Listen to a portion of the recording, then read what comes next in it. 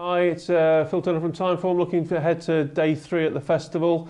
I'll keep my first tip very simple because a while ago I was asked to nominate my flag up my best bet of the meeting, and I came for Min in the Ryanair Chase, and now we're at the day itself. Nothing has changed my mind. I think he should be favourite on form. A Plus Tard's an up-and-coming horse, and clearly it's not inconceivable he could improve past Min, but I'll be happy to take my chances at the current prices, around 11 to 4.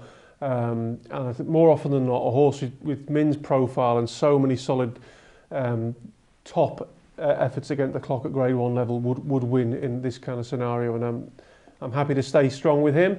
Moving on, the Marsh Novices Chase, I'm going to take on the favourite here again, because I think they've got the market sort of lopsided.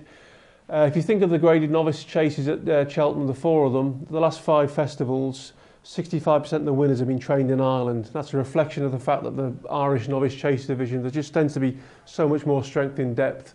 I think it's been the same this winter.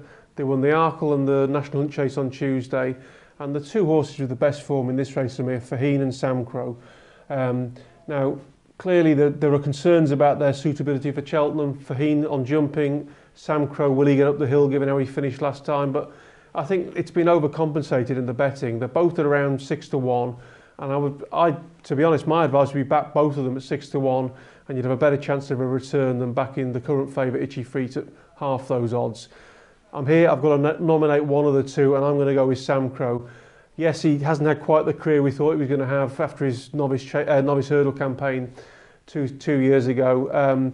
But because he's been those disappointments, they've sort of overlooked the fact he's still a very, very good horse. He would probably have beaten the Arkle runner-up 2 starts ago in the Drimore, giving him weight, and I think that form's good enough to side with here. As I say, I'd back the 2, but if you're holding me down to 1, I'll go for Samcro. And then finally in the Kinmure, another horse with previous festival winning form, Le Bruy. He's got Jamie Codd on board.